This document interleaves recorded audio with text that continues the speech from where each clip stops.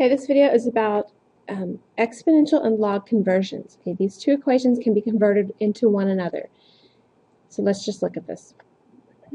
So common inverse pairs that we have are linear. If you take the inverse of a linear, you usually get a linear equation.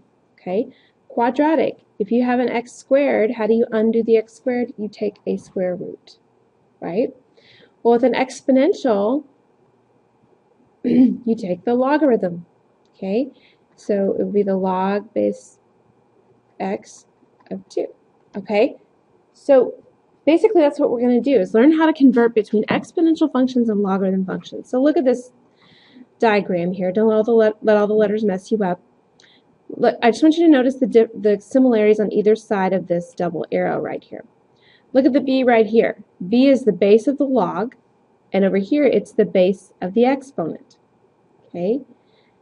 On the left, the k is the answer. Over here, k is the power.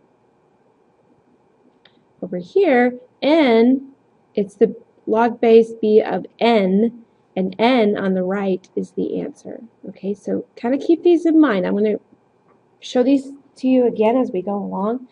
But the big deal is being able to convert one to another. Now, one thing I teach people is to get from the left to the right, you do a swirl. So you go from b to k to n. So it's b to the k power equals n. All right? So this is what I refer to as the swirl. So let's just try this out. So this I just want you to write it in exponential form. So let's do the swirl. 6 to the 3 gives me 216. And that's all there is to going from the log to the exponent. All right? Number 2, do the swirl. 27 to the 1/3 power, yes, that's possible, is equal to 3. 1/3 power is the same as the cube root, by the way. Number 3, 5 to the -2 power equals 1/2, or 1/25, sorry, 1/25. Okay, remember we talked about negative powers makes it a denominator? The 2 makes it the 25, by the way. On 4, oh, look at this, there's no base down here. Guess what? If there's no base, that base is a 10, and it's what we call the common log. Okay, it's a base of 10. That's what we call the common log. So in this one, it's 10 swirled to the -1 power. It gives me 1/10. Here my base is 3. Swirl it. 3 to the 6 equals x. Here I swirl it. X to the 1/2 power equals 8.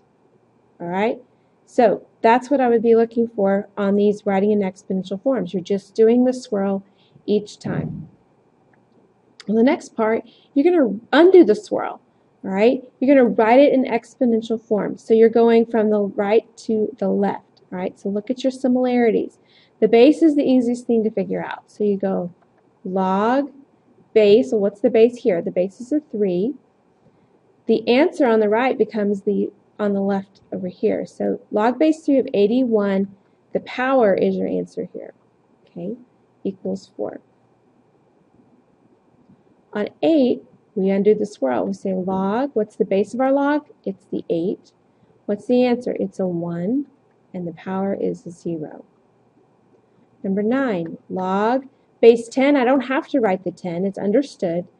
Base 10 of 1/100 equals -2. That power becomes your answer on each one. Number 10, log base 4 of the 64 is 3. 3 is my answer. Here, log base 16 of x equals 2/3 power. And that is a power, and we'll explain that more tomorrow. 12, the log base 3 of what? 81 is, again, the power goes in the air, is x. All right, so you just kind of have to rearrange your thinking a little to get these in the correct form. But that's all you're going to do today, is rewrite them as exponents or rewrite them as logarithms. Okay, I'm not going to give you a sample problem today.